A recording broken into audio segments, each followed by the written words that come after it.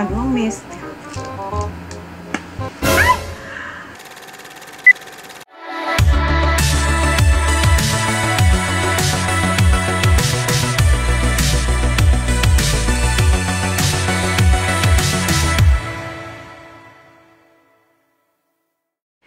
Hi mga Mumsh! My name is Ange and this is Daddy!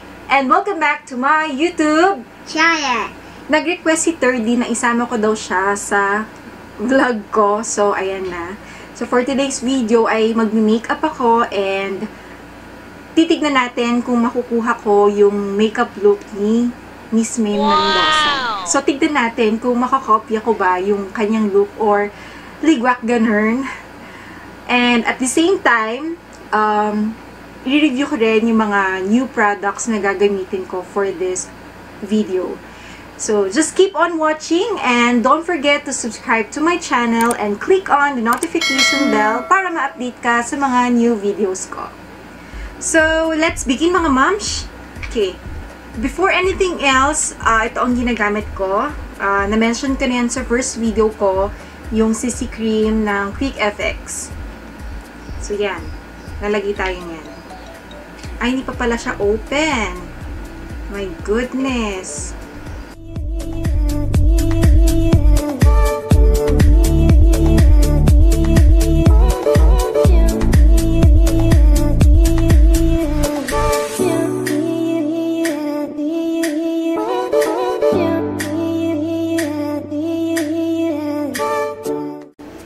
And then next, after the CC cream, I'll be using this Fit Me from Maybeline, New York. Ang swatch ng foundation na to is 128. Ayan siya.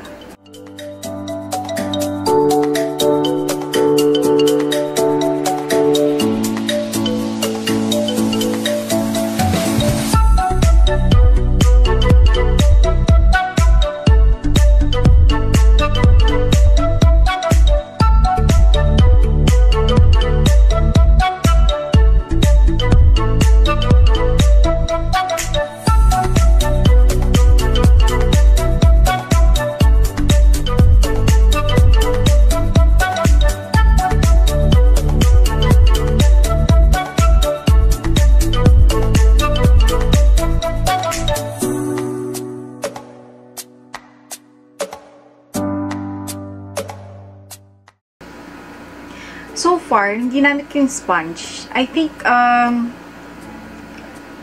mas magastos. Parang na-absorb nung sponge ng foundation. Siguro, mas magandang gumamit ng brush sa pag-apply ng foundation sa face. And, napansin ko, nung in-apply ko siya, parang medyo mahapdi ng konti. Tapos, parang mainit siya sa balat. So, yun. So far, yun pa lang naman yung review ko dun sa foundation from Maybelline. And, yung swatch niya naman, I think, yan, okay naman siya. Hindi naman siya ganun ka-dark, hindi naman siya ganun ka-puti din. So, I think okay siya. Rate natin ng mga 6 out of 10. Next, I'll be using the concealer. This is from Althea. This is the Flawless Creamy Concealer. I think, na-feature ko na to dun sa first video ko. And, let's apply para matanggal natin yung mga chismis sa mukha. Yan.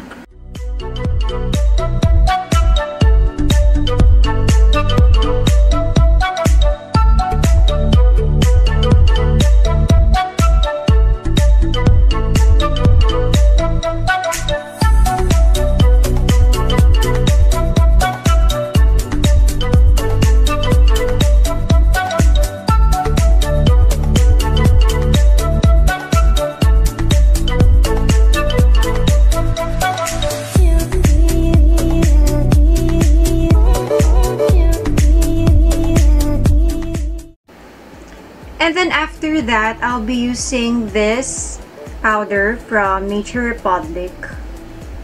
Yan. Ito siya. It's like that.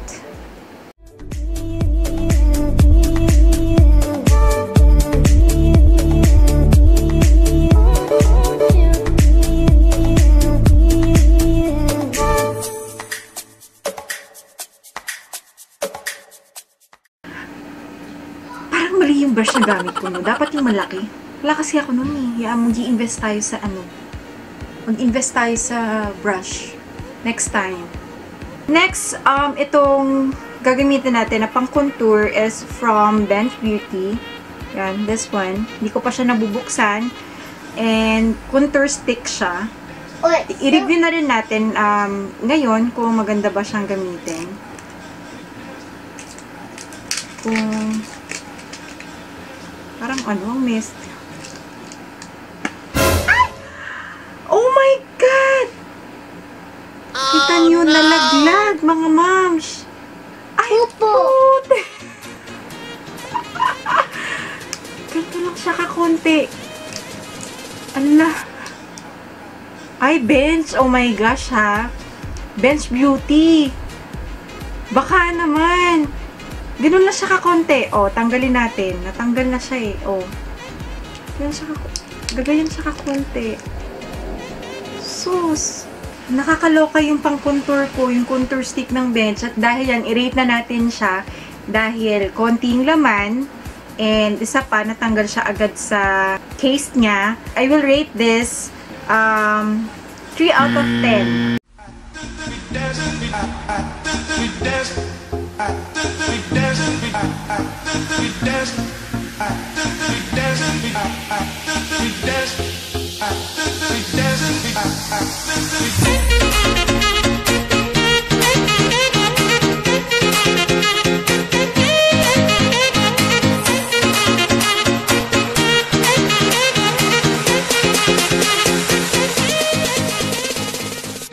Next na natin ay itong eyebrow pencil from Althea. This is Abloom. And ang swatch niya ay gray-brown. We'll do the ano na, kilay na. Medyo matagal ako magkilay. Sa mga nakapanood ng first video ko, sabi ko doon, matagal ako magkilay kasi gusto ko pack na pack yung kilay. Dapat on fleek parati ang kilay. Diba? So, let's do this.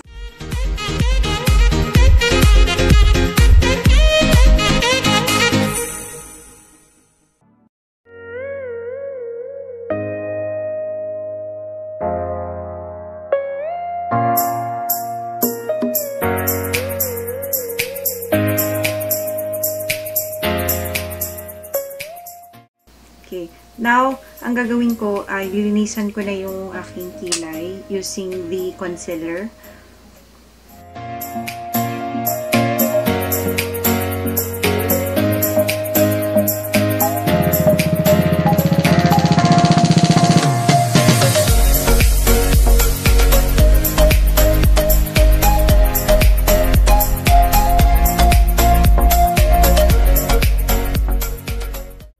So, right after that, gagamitan ko siya ng eyebrow gel from Fashion 21.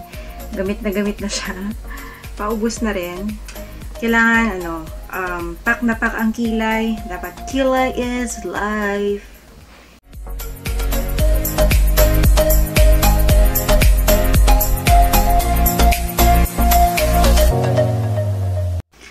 Next na gagawin natin is yung eyeshadow. So, pipili ako dito. 30! 30! Ano mas maganda dito? Which one? Which one? Which one?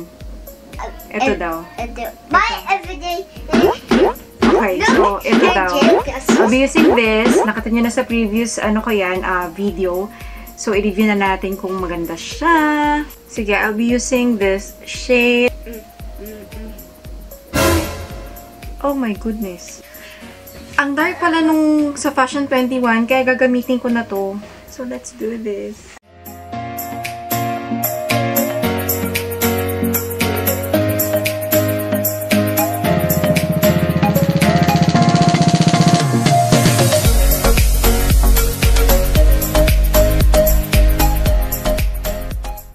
So, yan mga Mumsh, tinapos ko na yung eyeshadow ko. Lalagyan ko na lang siya ng eyeliner. So, I'll be using this liquid eyeliner. This is from Shawill yan. Maganda tong brand na to, tsaka mura pa siya. Yan, available lang sa department store and selected Watsons.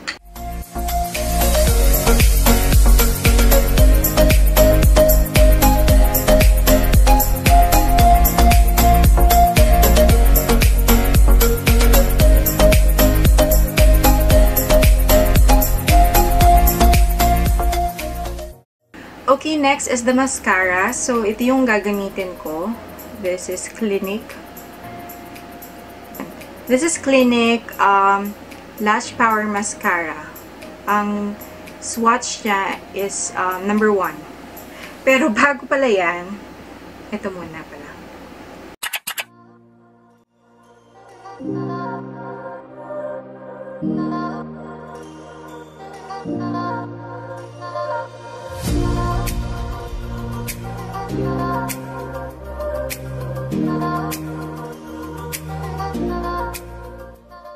Okay, next step, I'll be using...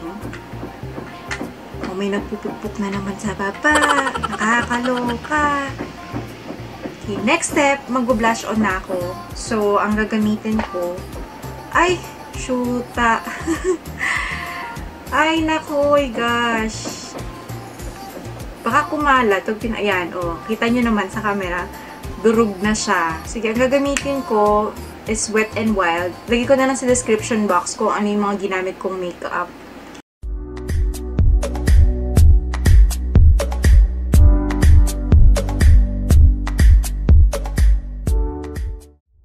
So, next is the highlighter na. So, ang gagamitin ko is this H&M. Nagamit ko na yan sa first video ko. So, yan, ito siya. Ito. Favorite ko yan.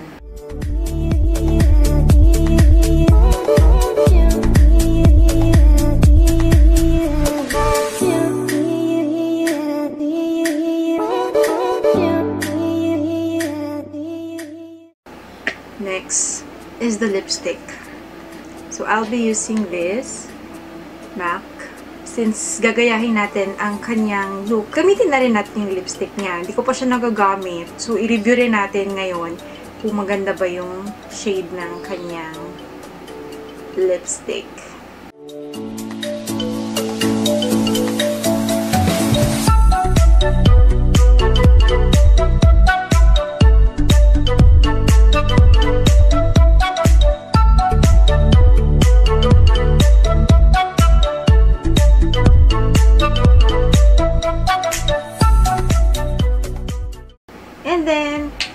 Last but not the least, lalagay tayo nitong Luxe Organix na mist, Rosewater Glow Mist with Witch Hazel Extract. Yan, gamit tayo nito. Luxe Organix. Maganda tong gamitin. Tsaka, mura pa. Yan. Last, dahil dun sa picture, ay straight naman yung buhok niya. So, paplansyahin ko na lang yung buhok ko. So, let's do this!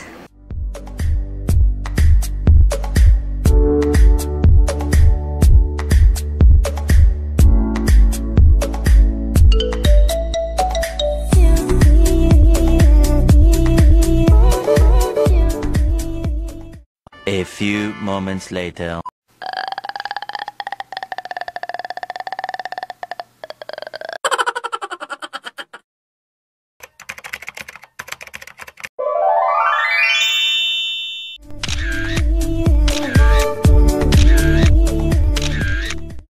Final look mga moms. Parang hindi ko nakuha yung look ni Miss Maine Mendoza. Parang hindi ko nabigyan ng hustisya, no? But anyway, at least, I tried, but hindi ko nakuha. Alright mga moms, that's the end of my video. I hope nag-enjoy po kayo. And kung meron kayong any suggestion po sa next content ko, mag-comment lang po kayo. Lahat po ng products na ginamit ko for today's video, ilalagay ko sa description box. So, keep safe everyone and God bless.